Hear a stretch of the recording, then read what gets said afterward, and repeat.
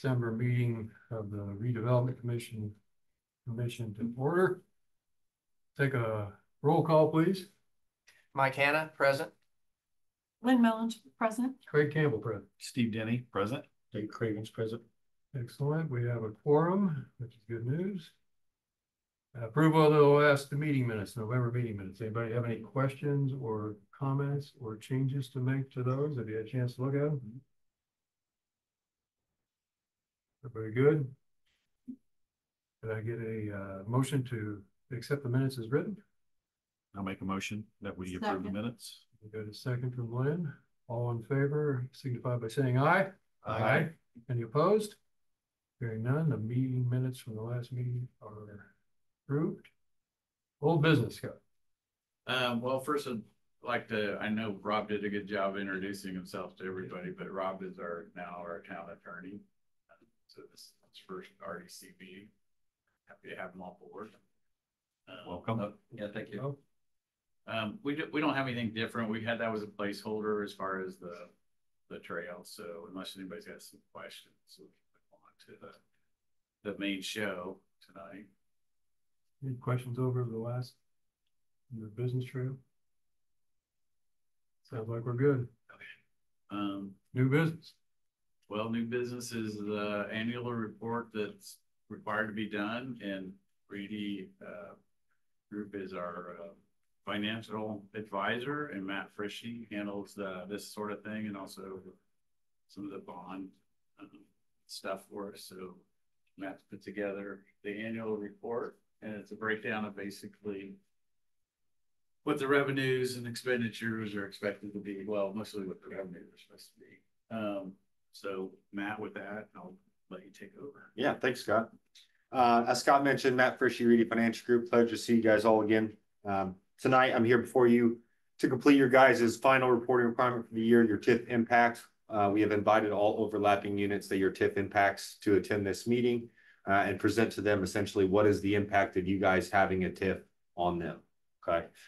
So without further ado, we'll go ahead and proceed through the presentation. So first page, really just once again, a kind of a visual representation of all the different reporting requirements that you guys are subject to on an annual basis. Like I said, this will be satisfying that final reporting requirement.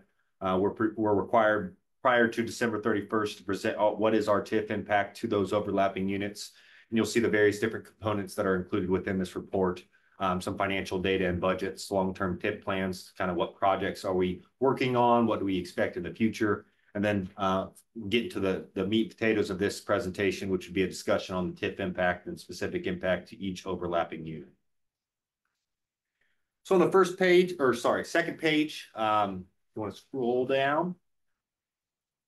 This page really just breaks down your guys' allocation areas that are underneath the purview of Pendleton RDC. You'll see the four main areas there. Now I know we did create a new area for the Serenity TIF that is not included on this report because there is no assessed value currently captured within that area. You'll see the creation years, their expected expiration years based on our interpretation of the statute at the time of establishment. That is subject to legal interpretation on that exact expiration date, but that's what we deal with these all the time. So that's generally what we assume and see as far as expiration years based on when those areas were established. You'll see the incremental assessed value that we're capturing in those TIF allocation areas for this year, bringing us to a total TIF AV captured of $56,405,925. On the next slide, I like to include this slide just as a refresher kind of on how TIF works. And really, with the concept of TIF impact, it's always good to remind people that when we create a TIF allocation area, whatever that assessed value is at the time of creation, that's not something that we're taking from any overlapping units. That value is set, correct? And that continues to go to those base overlapping units in the form of their base assessed value. What we capture in the form of TIF or incremental assessed value is new development on those parcels within our TIF that occurs after the creation of the TIF. So key there is we're not taking away any value. We are only capturing new assessed value that then drives our TIF revenues that then we turn around and use those TIF revenues for the redevelopment of our community and the benefit of all the overlapping units. At the time of expiration, all that assessed value will then flow back into the base to all of those overlapping units. And essentially what it will do is it will create a tax rate decrease. So really, if anything, the main impact to TIF is that we are keeping our tax rate somewhat artificially higher just because we're capturing that incremental assessed value within a TIF as opposed to outside a TIF that impacts the base and the tax rate. On the next slide, you'll see your guys' two main funds, your TIF fund, that all those allocation areas, those TIF revenues flow into, and then your savings fund. So you'll see at the beginning your fund balances, the revenues that are projected for the year. Obviously, we have not captured all of that revenue yet this year. We will once we receive our December settlement, and then our anticipated expenditures for the year, and then our end of year fund balance.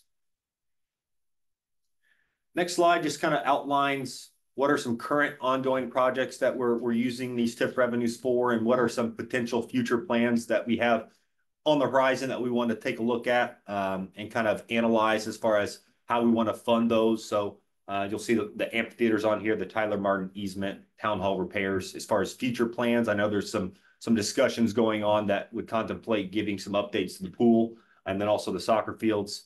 And then obviously utility improvements is always a big use of TIF. So those are always in the horizon. All right, so on this next slide, really, I won't read word for word from here, but essentially what we have to do when quantifying what is our TIF impact to overlapping units, we have to enter into a hypothetical scenario where we say, what would happen if we released all of our TIF assessed value tomorrow? Okay. And we do that by assuming that you guys never used TIF in the first place. No TIF allocation areas were ever established. And also assuming, and this is the big key point, that all of that development that is within our TIF allocation area would have occurred otherwise without the use of TIF, right?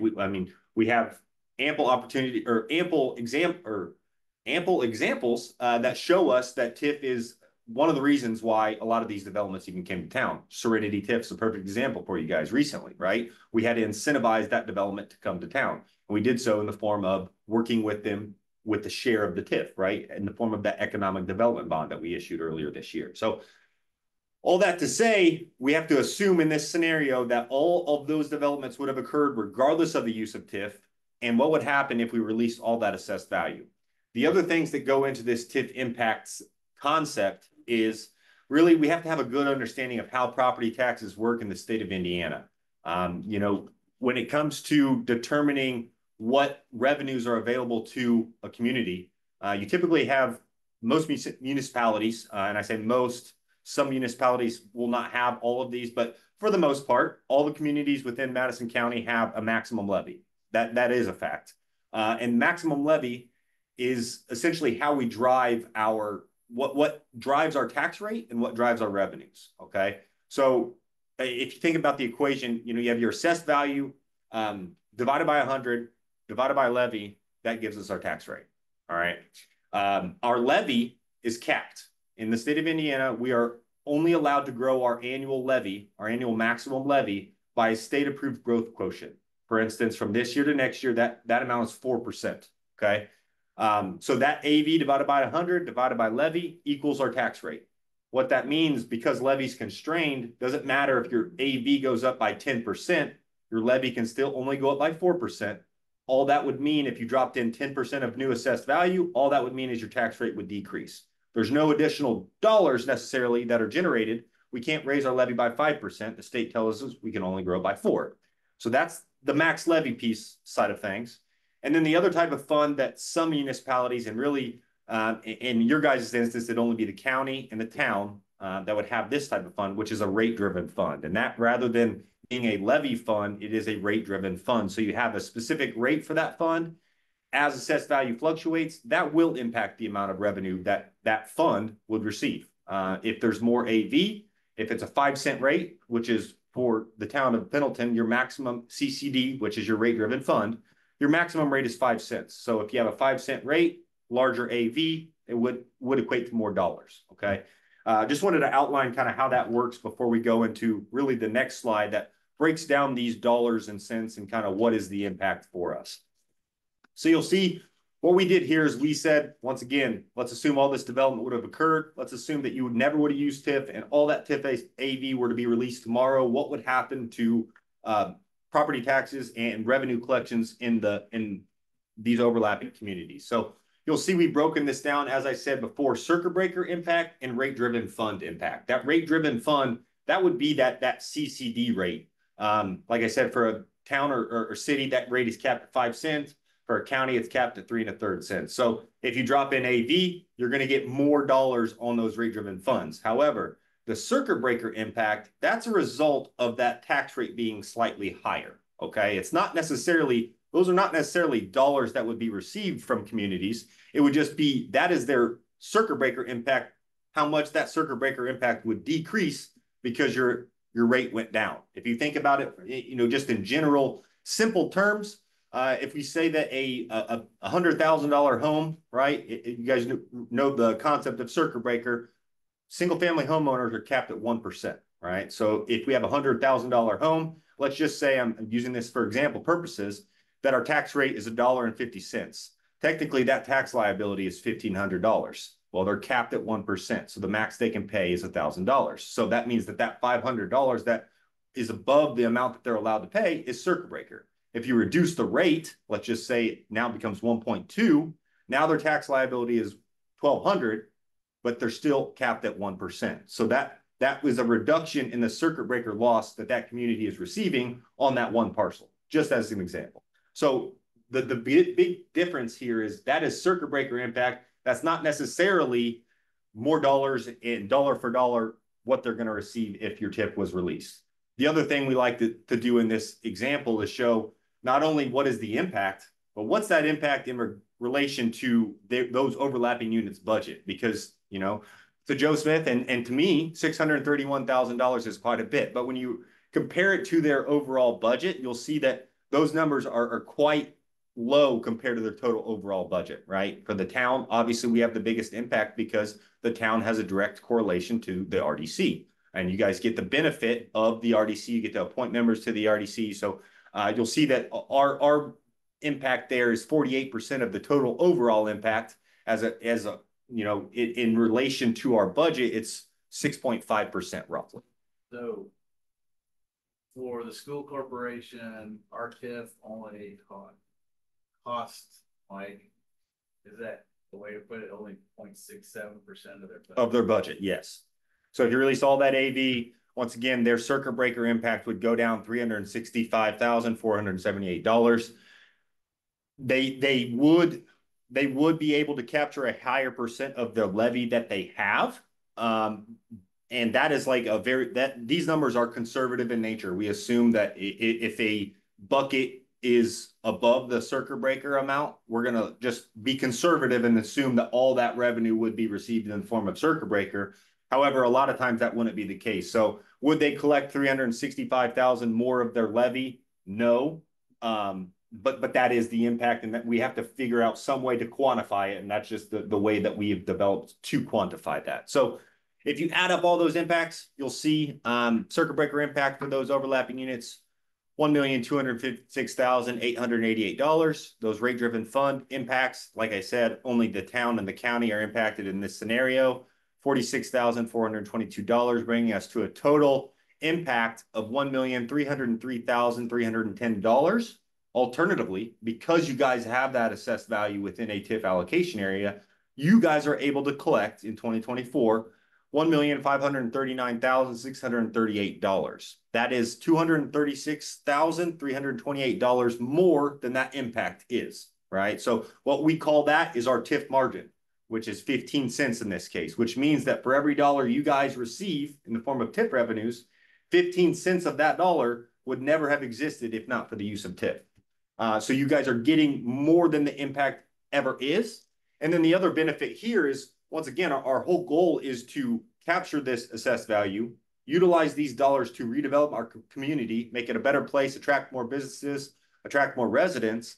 And then at the end of the day, when the TIF expires, that assessed value will flow through to the base, ultimately lowering the tax base and benefiting all those overlapping units in the form of larger circuit breaker decreases, or lesser circuit breaker impacts, I should say. So you can flip on to the next slide. Really, this is just a kind of a word explanation of what I just gave you. Okay. So once again, RDC TIF margin 15 cents. And then you'll see the numbers that we outlined on the prior slide as far as what is the impacts, how much revenue are we receiving versus what is our impact, and then how much more additional revenues are we receiving because of the use of TIF. So once again, I think the whole goal of TIF, right? Attract residents, attract businesses, revitalize, focus on quality of life. As long as you guys are doing the things that you should be doing, which you are, we're making an impact on the community that we're harboring this assessed value, ultimately going to pass it through at the expiration of our TIF. And that is the TIF margin concept and the TIF impact concept. So I can answer any questions you guys may have. I think that pretty much wraps us up as far as the presentation. Quick question. Yes, sir. I'm not sure which slide it was, 4 maybe, or the financial position.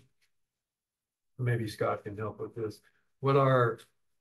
Do we know what our expenditures are from the TIF fund? For 24. Just in, is that what you went over with That's what your budget? Last meeting was the budget. Okay. Yeah, if you want to test my memory, I will say. The spending plan, is that what you guys are referring to for next year? Yeah. Yeah. I'm just curious. That was the budget you showed us. Okay. Yeah. So this is a new requirement by the legislature to present this type of. This actually came about, I believe, if my memory serves, I think it was passed in legislation in 2018, I want to say. So year after that, 2019, I think was our first year that we did this TIF impact, if I'm not mistaken. The spending plan is the new one that this is the first year for that reporting requirement. Oh, yeah. Sorry, I got it. Last year, there was legislation that was presented at State House about affecting TIF revenues for local government. Do you see that gaining traction this year at State House? It's hard to say. There's always, it seems like it's a pendulum, right? One year it's negative TIF legislation, the next it's positive, and we're always going to hear some, probably. I will say, like I said, that legislation was just passed that made us do a new reporting requirement, right? It was kind of a goal to do increased transparency. To say no, there won't be, I can't sit here and say that. I think it's something that we closely look at. And I know that we're constantly looking at what is potential negative or positive legislation that is coming down the pike, and we'll bring that to you guys. And I know we pass those along as far as, hey, look out for this. Or that was one of the concerns that they was trying to do away with the TIF for local governments and stuff, which would affect the development and what we're trying to do with the TIF and why we have a TIF. Yeah, that's how it originally was presented. I was just wondering if there's any gaining more traction. It was presented last year. I think the legislators realize that this is a very important tool for you guys, because you use it a lot, and it is one of your best quivers in a municipality's, one of your best arrows in a municipality's quiver for redevelopment and for benefiting your community. So I don't think that there'd be any legislation that would kind of cut us off. And also too, we have outstanding bond obligations or debt obligations. They can't do anything to affect those revenues, right? Bondholders would throw a fit. Just wouldn't happen. I think one of the big things that I'm keeping my eye out for is that this personal property reduction of the floor legislation keeps coming up, right? And that would be wouldn't be good for TIF, right? Yeah. Personal property we captured in a TIF, and once again, those are used for repayment of our bonds. So I don't see how they can get that through without getting a defined plan for how they replace that revenue. And that's what happened with House Bill 1001 with property tax caps to begin with. They was supposed to leave stream of revenue to replace for schools and public safety and this and that, and it never got really finished at all. I know it's with a $236,000 increase in collection. That's about 18%. That's a lot. That's pretty impactful and pretty positive for the TIF fund to increase 18%, being $236,000. Absolutely, yeah. Pretty positive. Yep. No, you guys are doing great. So Dave, I think the thing that's under the biggest threat is, remember the expiration for that TIF area. I know that's on term. Doesn't the clock that it expires in 25 years, the clock doesn't start unless you have a bond against that area. Yeah, current legislation is once you create a TIF allocation area, the expiration doesn't begin until you have debt obligated payable by those revenues. So what are the loophole that everybody sort of turns a blind eye to is they've never said, well, you get revenue from it, but you don't have a bond on it, that could go on forever.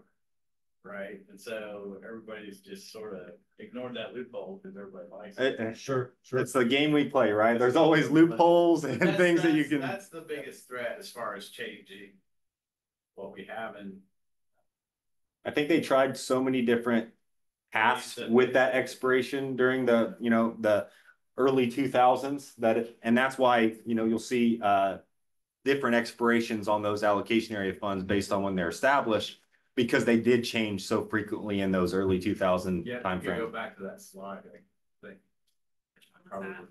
Go up. Yeah. Yep. I think it's like the second or Yeah, third. there it is. Oh, there you go. Yep. So, yeah, so So the expansion's TBD because there's not specifically something payable by that expansion area.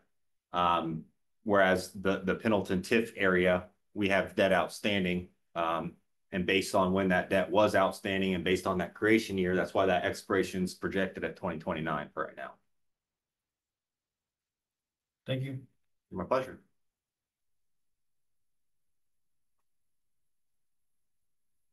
Any other questions?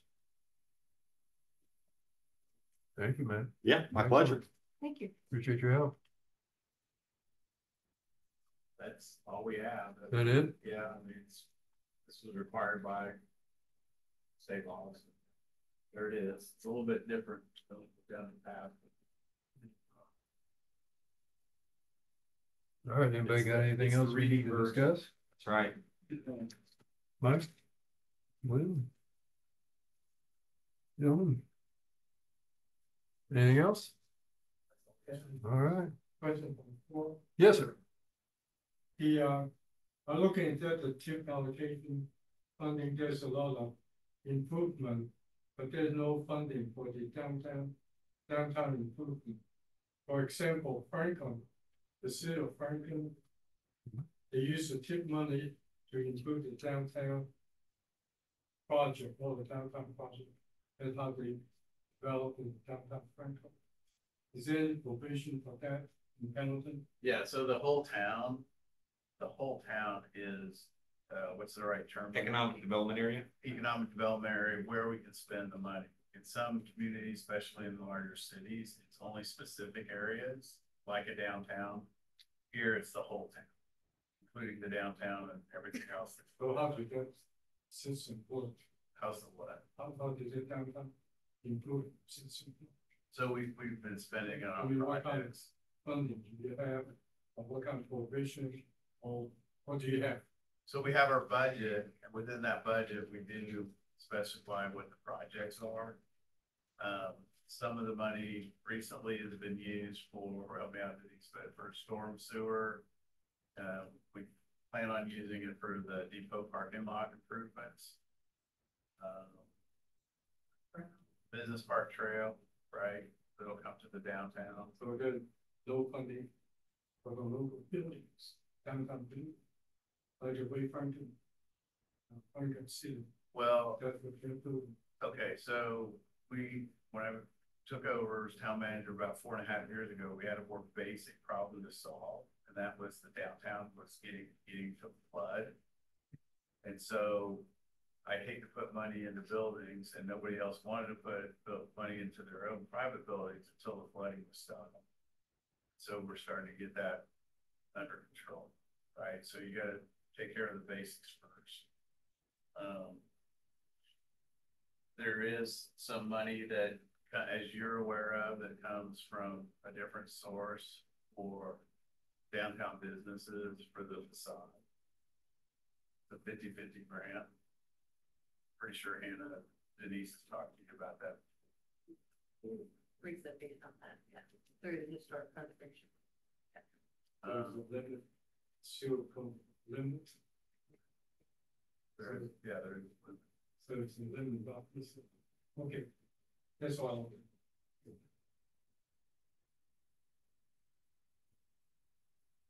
I think Scott makes a good point, as do you. We need to get the infrastructure in place before we can spend money on beautifying the place. And he's right. Several of our homes down through Main Street there flooded every time it rained. Our entire backyard flooded right up to the house. They put a new storm sewer in, no more flooding. And then they're bringing it this way. So once we get all that taken care of, perhaps we can use some tip dollars to help renovate some of the downtown buildings, but until you stop the flooding, there's no point in renovating the buildings.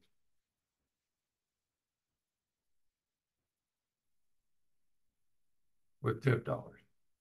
There are, as Denise said, there are other dollars. The HPC has that fund that I think you've applied for that before, haven't you?